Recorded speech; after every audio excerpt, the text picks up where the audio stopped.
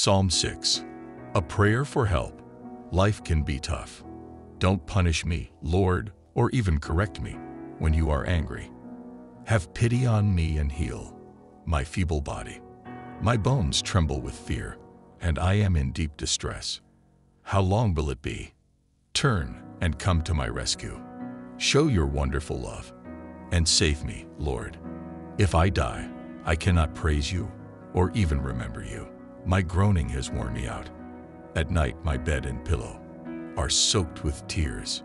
Sorrow has made my eyes dim, and my sight has failed because of my enemies.